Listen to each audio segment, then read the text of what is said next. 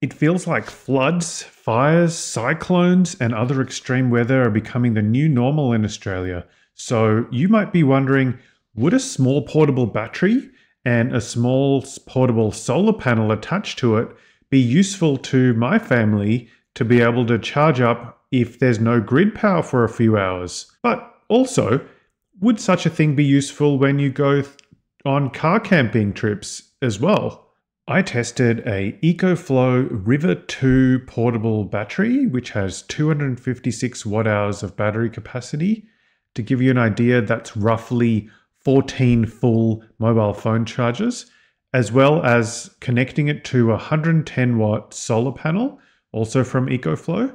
Both of those provided by EcoFlow to me for testing on an independent basis. They have no idea what I'm going to say about their products.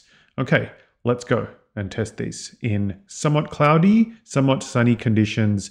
Earlier in the year in Australia, that means there's lots of sunlight. If you were testing during winter in Australia, there would be fewer hours of sunlight. So bear that in mind when charging portable devices outside with a portable solar panel. Please contribute. It really helps my independent, honest journalism. First, let's have a look at the EcoFlow's 110 watt solar panel. It comes in a cardboard box, and together the solar panel and the handy carry case weigh 6 kilos. The fold-up solar panel by itself weighs 4 kilos. As you can see, you can unfold it and put it on an angle to charge whatever device you're plugged into it. Included in the box is a cable, specifically a XT60i cable, as well as the actual panel itself and some other little bits and pieces, including warranty paperwork. That's the cable you need. Make sure you don't damage it because you only get one. And also, very importantly, do not plug the solar panel in or unplug it while it's facing the sun. That's really important for not damaging it. As you can see, the panel itself has a nice fabric surface. It's a monocrystal silicon panel. Make sure when you're using it that it doesn't have any shade on any parts of the panel because that will deteriorate performance. And also keep a watch out for leaves and other things that can blow on it during use. That'll also deteriorate its performance. It's pretty amazing that you can get a 22.8% portable solar panel for only a couple $100 these days. That would have cost a lot more in the past.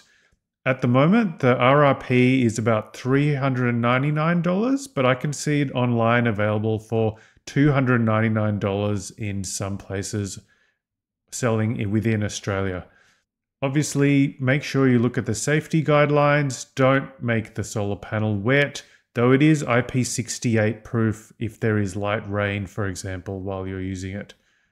Right, let's unpack everything. Get the cable out, get it ready to plug in, have the power panels unfolded, of course, and in wherever you place you're going to use them.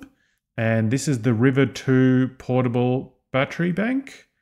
It's flat, that's why it's flashing 0% full. The socket for the XT60i cable is on the back. As you can see on the other side is a 240 volt socket as well for powering it using grid power. Or if you have solar panels on your roof, you can also charge it that way. Very handy. Also, it has an optional cable to charge it from your car with 12 volt.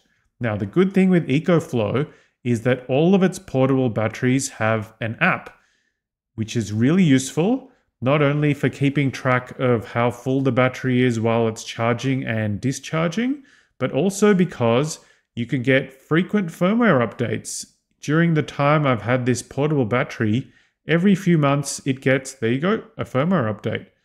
Adding little features and fixing little bugs. If you buy a portable battery which doesn't have an app, then it will never get any updates to its features and the bugs will never get fixed either. Now, what angle should you put solar panels at? Especially on a sort of cloudy, sort of sunny day when sometimes it's fully sunny, sometimes it's partly cloudy. Good question. Basically, the panels should be facing directly to the direction of the sun as much as possible. That'll maximize their output to the portable battery. As you can see in the video there, the panels were outputting 101 watts to the battery bank, which is almost full capacity for those solar panels. The carry case for the EcoFlow solar portable panels has a handy ability to be used as a kickstand. However, I found that by itself, it wasn't quite enough to have the panels facing flat towards the sun in the correct direction. So I used a little plastic container that I use for collecting weeds in the garden as well. You can use something else, as long as it's strong and rigid and won't move around in the wind. Now, what are the dimensions? That's a really good question. Let's have a look. When folded up, the portable panels take up 42 centimeters by 48 centimeters by 2.5 centimeters. And when unfolded, because there are several parts to the portable panels, they take up 42 centimeters by 178.5 centimeters by 2.5 centimeters. So you need roughly just a bit less than 2 meters of length space, clear, to be able to unfold the panels and have them pointing directly at the sun as best as possible. Now let's keep track of how long these panels take to charge the River 2. Like I said, sometimes it was sunny on the day I tested, sometimes it was partly cloudy, but that's real life. No, you're hardly ever going to get a day when the sun is perfectly unhindered by any clouds or issues. Yeah, that won't happen that often. So in real life, the panels were able to max out when there was full sunlight. As you can see, they got very close to 110 watts on quite a few occasions when the panels were facing the sun and the sun wasn't hindered by the large gum tree that my neighbors have or the clouds that were overhead. In a perfect world, it would have taken about 2 hours and 20 minutes to fully fill the battery with this 110 watt solar panel folded out. But that doesn't exist in real life. So how long did it really take? Well, I calculated about 3 hours, which is pretty good actually, considering it was partly cloudy for parts of my test period. Now, what about a bigger battery, you say? That's a really good question. So I asked EcoFlow and they were kind enough to send me their new EcoFlow Delta 3 Plus, which has a much bigger capacity than the River 2. Can you guess how much bigger? It's actually 1024 watt hours and it weighs a hefty 12.5 kilos. So it's about as heavy as you could realistically have a portable battery for one person to be able to move around easily. Now, I forgot to mention, all of the EcoFlow batteries are made with LFP battery chemistry. So they're really safe and they can be charged from 0 to 100 several thousand times without any issues or safety problems. They will be fine. Both the River 2 and the Delta 3 Plus have 5-year warranties. Unfortunately, the 110 watts portable solar panel only has a 12-month warranty. It would be nice if that was longer. If you're considering purchasing any EcoFlow batteries, solar panels, or accessories, make sure you check online because they have a lot of resellers. You can buy directly from EcoFlow, but sometimes the resellers have a better price and sometimes EcoFlow has a different price. In fact, that's a really good point.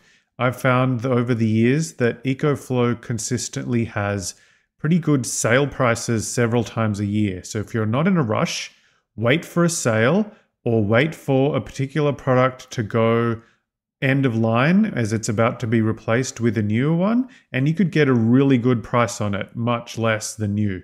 But otherwise, the prices are reasonably competitive for the new recommended retail price as well. Thanks for liking, subscribing, and sharing my videos. It really helps me make more videos like this for you.